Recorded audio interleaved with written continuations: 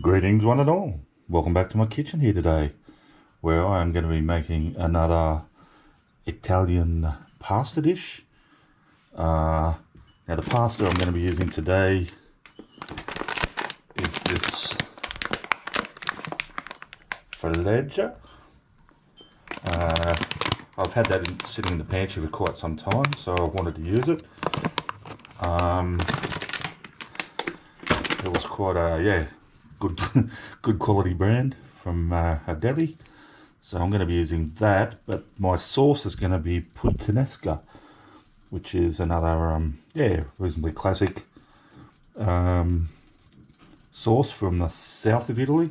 Now, Puttanesca, I found out recently, literally translates, well, Alla Puttanesca translates in the style of the prostitute. So apparently, one story is it was a dish that the ladies of the night used to cook to try and attract customers, males, whatever, into their abode. I don't know about any of that, but that's the story. But let's get on with it. So I've just got my water boiling over there, just about boiling for my pasta. I've got 1/4 of a cup, so quite a lot, of extra virgin olive oil, and I've just got that on a medium heat. To that I'm going to add 3 cloves of garlic, which I've just chopped.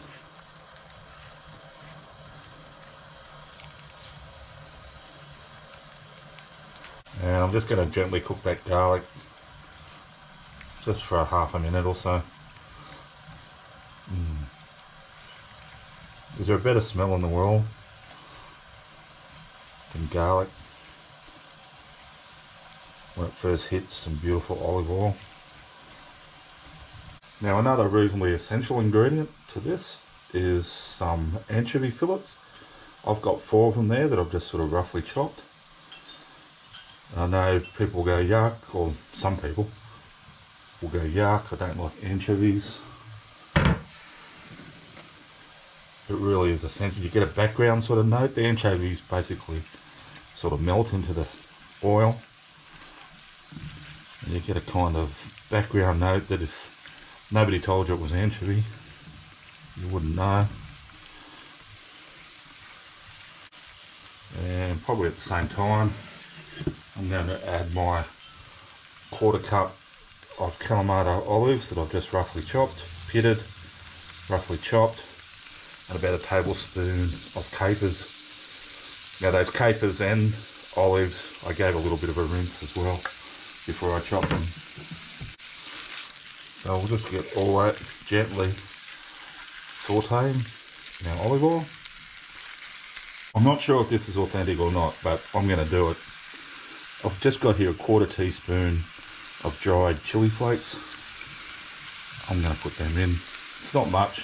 Again, it's not going to be an overpowering chili flavour, but just another back note.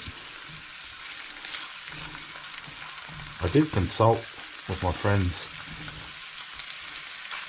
at the mypinchofitaly.co.uk website. I forgot to ask them about the chili. I asked them about a few other things.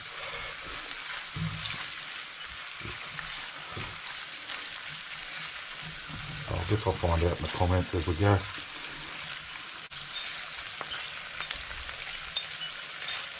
Alright, that's been going long enough.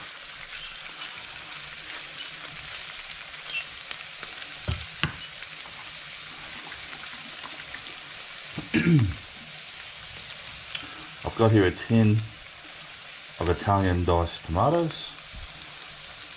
Don't know if you can see that, 100% Italian tomatoes.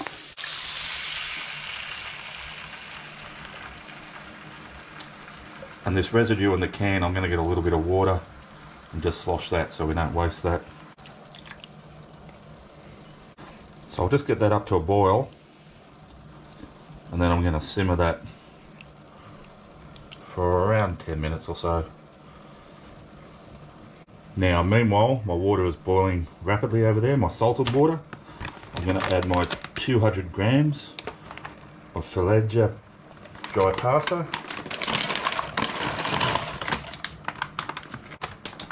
Into there. Now we're going to cook that until whatever it says on the packet. Take it out about a minute before. We want it even a little bit harder than al dente because we're going to be finishing it off in our hot sauce here.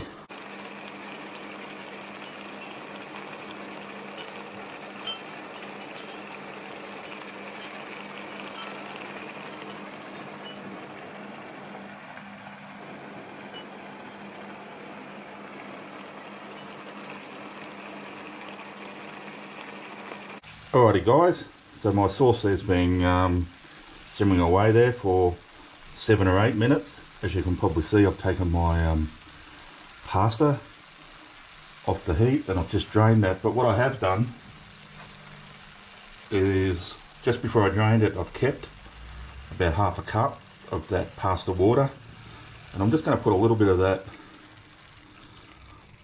not all of it, maybe about half that, so probably about a quarter of a cup, into that simmering sauce, and I'm just going to let it simmer for another couple of minutes. Alrighty, so now I'm going to grab my pasta and introduce my pasta into my sauce and mix it through and let it cook in there for just a minute or two. Now there's quite a logic to that, like, and that's why I haven't cooked this quite to al dente yet. It's nearly there. This gives you much more control to actually get your pasta to a nice al dente texture in the sauce, because the sauce isn't quite as harsh as boiling water, where it can go from being undercooked to overcooked in a matter of seconds. Here it'll take a little bit longer to get up to the right yeah, texture, and you're sort of more in control of it, basically. So let's get our pasta in there. Thoroughly mix it through our sauce.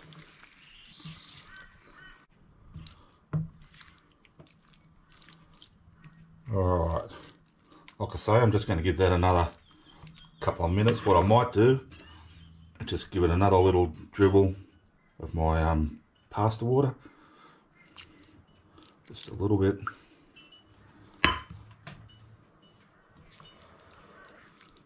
Alright, I'll see you in a couple of minutes. Alrighty, so here we are, just like I said, about 1.5 minutes or so later. I'm going to turn that off the heat. Now, just to finish that off, I'm just going to throw in a handful of fresh parsley leaves, and I'm saving a few of those leaves for garnish as well. So I'll just stir them through as it's as that heat's dying down. And that, my friends, is my puttanesca ready to be served.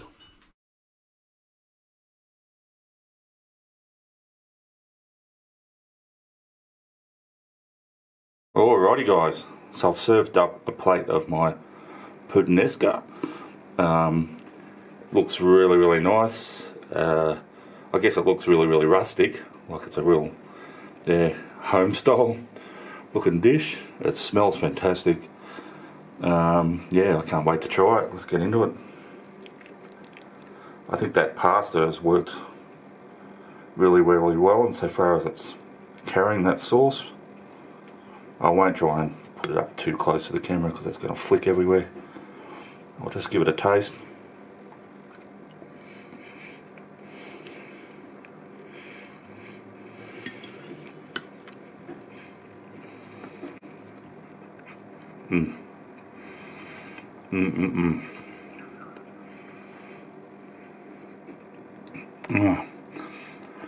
Finishing pastas off in the sauce has become such a revelation. It's I wouldn't do it any other way now.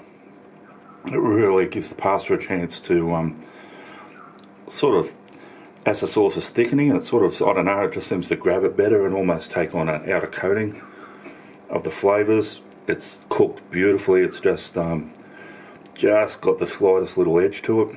So yummy. Now the sauce itself is just yum. Really full of umami, that salty. I don't know how to describe it. You know what it is. It's got that hint of anchovies. It's not overpowered at all by the flavour of anchovies, but it's there. And the olives, of course, and the capers. It's just, oh man, really, really good. I really hope you give this one a try. So thanks for watching. Thanks to everyone who has subscribed to the channel. Thanks for sticking by me. This is video number 350, for those interested. And yeah, it's been a pleasure making them. And yeah, my channel's still very, very small, but I really appreciate those that have yeah, stuck by me. I love those comments I been getting from you regular people. You know who you are. Really, really appreciate it. Look, if you haven't subscribed yet and you've watched the video this far, can I ask that you hit that subscription button? That'd be great. Really does help the channel out. But if you don't want to subscribe, that's alright. Just thanks for watching anyway. And I will see you all next time.